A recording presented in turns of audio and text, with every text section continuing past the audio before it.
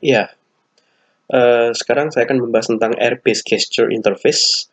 Jadi Air-based Gesture Interface ini menggunakan sensor, kamera recognition, dan teknik computer vision untuk menangkap gerakan user.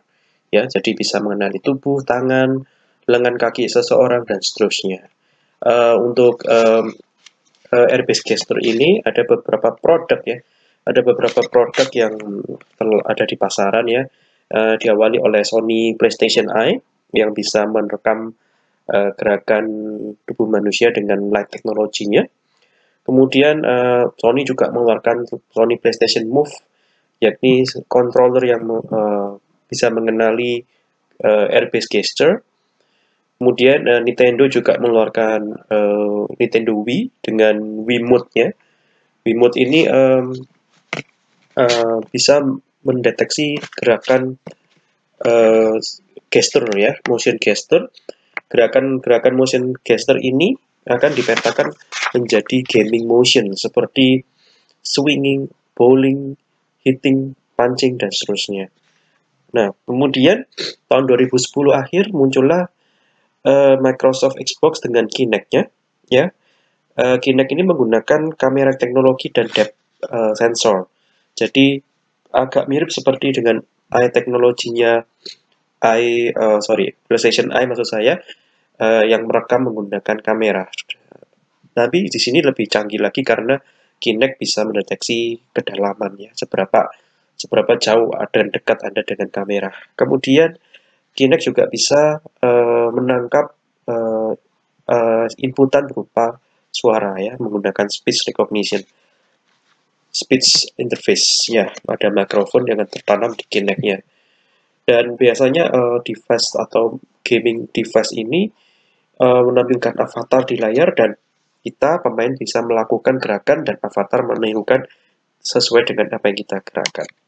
Jadi sekarang garis besar teknologi untuk air-based gesture itu dibagi dua, yakni computer vision teknologi dan sensor teknologi ya. Jadi ada dua. Nah, beberapa pengaplikasian air-based gesture yang sebenarnya kebanyakan di game, tapi ada juga yang diaplikasikan tidak untuk di game. Ya, sebagai contoh ini ya, Kinect in Clothing Store ya. Kita akan lihat videonya.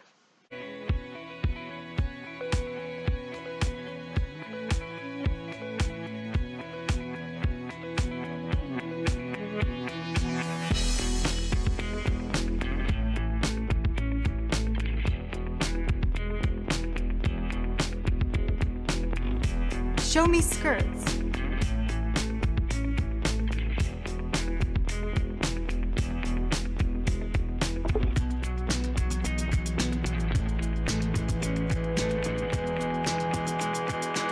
Show me blue.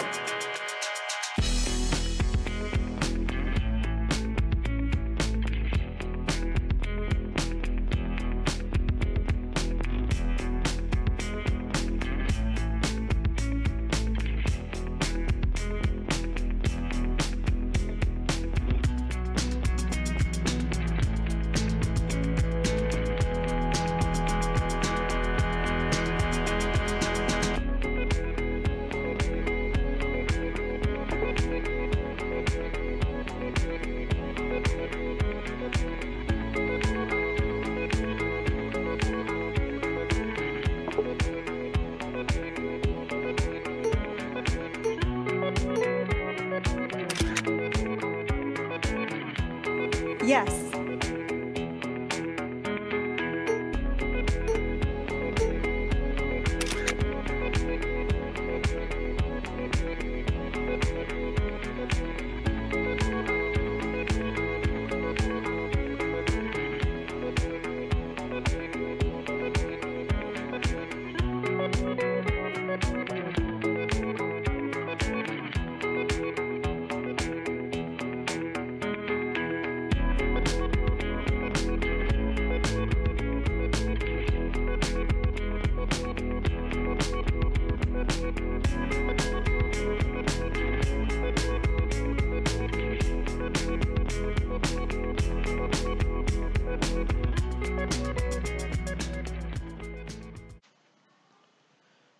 Kinect atau air-based gesture seperti yang terbaru, misalkan Nintendo Switch ya. Sekali lagi, Nintendo Switch sangat keren di bagian kontrolernya ya, dan ini sangat appeal untuk semua kalangan ya, baik anak-anak maupun orang tua ataupun kakek nenek, semuanya menyukai bisa mengaplikasikan device ini dengan enak. Dan selain itu juga dipakai, air-based gesture juga dipakai di dunia medis ya. Sebagai contoh, misalkan dokter yang mengoperasikan pasien, tentu saja tangannya harus steril ya. Dia tidak boleh menyentuh apapun ya pada saat mengoperasikan. Padahal dokter juga perlu mengoperasikan komputer pada saat operasi sedang berjalan, misalkan bernavigasi di tampilan X-ray, CT scan, MRI ya. Jadi dokter pengen tahu ini ya, letak-letak dari bagian yang ingin dioperasi ya. Tentu saja akan merepotkan apabila pada saat operasi dokter harus berhenti sejenak untuk melepas sarung tangannya lalu mengoperasikan komputer, dan ini sangat tidak higienis, tidak steril. Nah, ada air-based gesture yang dipakai pada saat operasi ya, menggunakan touchless system.